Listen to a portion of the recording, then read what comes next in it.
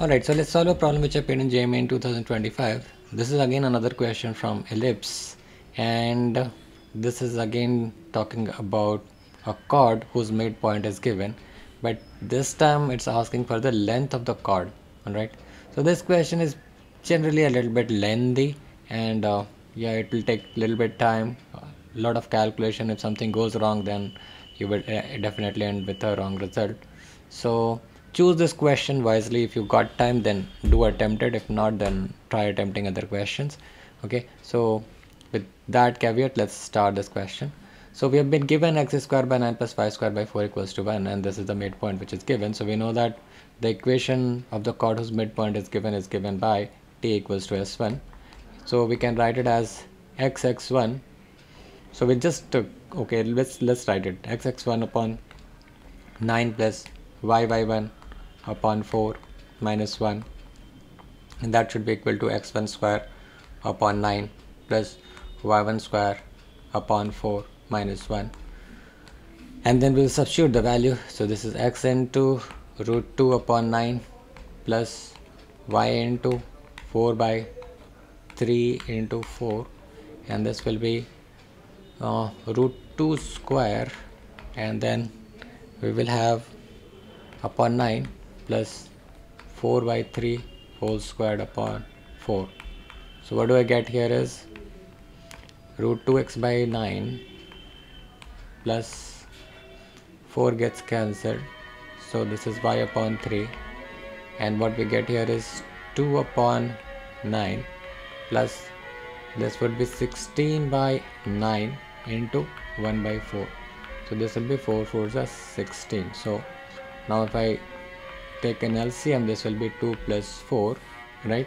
So that will become 6 upon 9, which is eventually, okay, let's use 6 by 9 only, and then I can take 9 as LCM over here.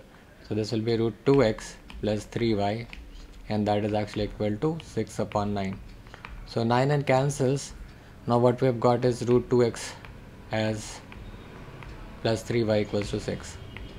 Now what I have to do is that I have to basically substitute either y or x in this equation of ellipse, and then try to find out the points where it is gonna be basically intersecting. So what we are saying here is that if this is an ellipse whose chord is this, right, if I want to find out these 2 points, what I have to do is that I have to basically satisfy these 2 equations together, and then only we will be able to find these 2 points. So what we are going to do is that we are going to substitute this in the equation of the ellipse to find out these 2 points.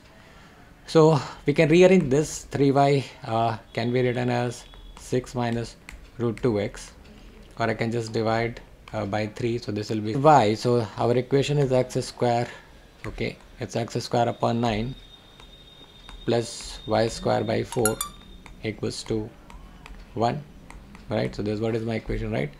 Yeah, x square by 9 plus y square by 4. So x square by 9 can be kept as is, but I can take y square as 2 minus root 2 by 3 x whole squared upon 4, which is gonna be equal to 1. Then what do I get here is x square by 9 plus this 2 square will become 4, and then root 2 by 3 will become plus 2 by 9 x square. So we are doing a minus b whole squared, so a square plus b square minus 2ab. So 2 into root 2 by 3 into x divided by 4 is actually equal to 1. So we'll again divide this, so this will become x square by 9 plus 4 is to 4 is 1 plus 2 by 9 is to 4 will be 1 by 18 x square, right, and minus 2 into 2 upon 4 will cancel out, so this will be root 2 by 3 into x, which is actually equal to 1. So 1 cancels out.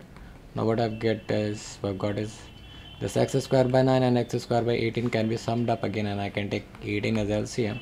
So this will become 2x square plus x square, and this will be root 2 by 3 into x equals to 0.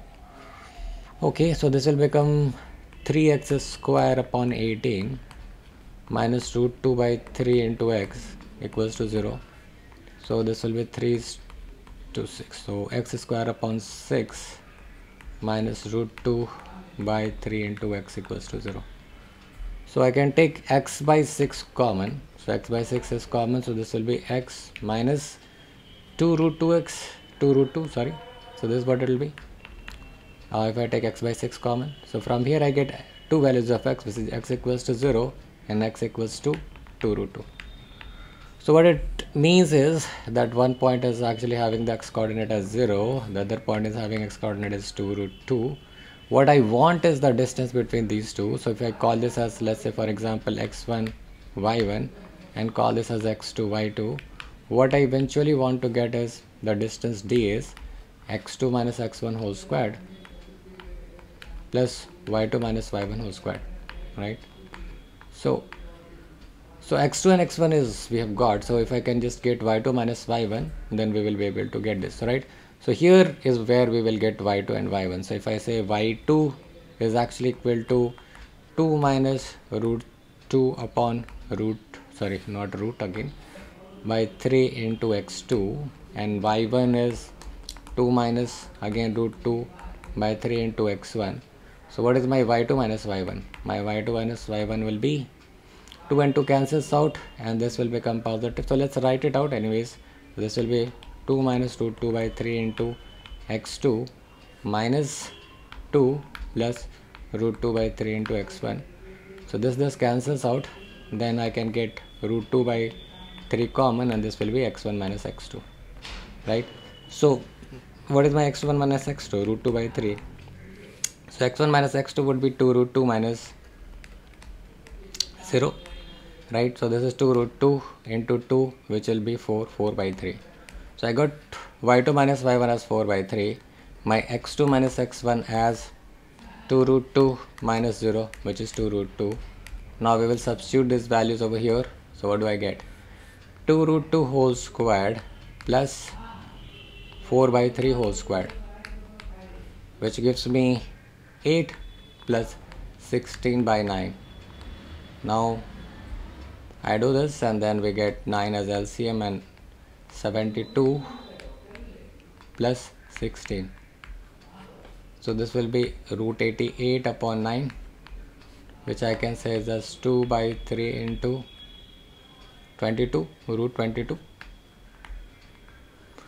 Now what I've been given finally is that this value is actually equal to 2 root alpha by 3. Now my 2 root alpha by 3 is 2 root 22 by 3, right? So now we can say that root 3 cancels, this is cancelled, so alpha is nothing but 22, right? So this is what is my answer. Alright.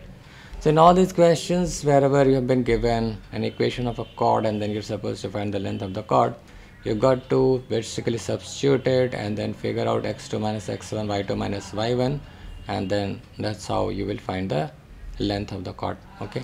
So yeah, in general this is little lengthy. Sometimes your equation, this time your equation turned out to be an easy one wherein you could easily figure out your x2 and x1, but other times this will be difficult to get to. Like you will have a quadratic wherein you want to find your x2 minus x1 and then you'll have to do something like this. Like if you want to find your x2 minus x1 whole squared, what you have to do is that it should be x1 plus x2 whole squared and minus 2x1 x2, right? So basically these two roots, sum of the roots and the product of the roots, you have to like manipulate and get it, right? So these are some of the questions which will be there. And then like I think in 2025 itself there was another question which has come and then where the length of the chord was being asked, and this time the equation didn't turn out to be that easy. It turned out to be a quadratic wherein you had to find out the roots, and yeah, that was a little difficult problem to solve. Alright, so any which ways, if you got time, do solve this problem. You get better at it and then you can attempt the questions in the exam as well. Okay, so thank you so much for watching this video. If you've got any queries, do ask me in the comment section below and I'll be happy to answer your queries. Thank you so much for watching this video. Have a good day.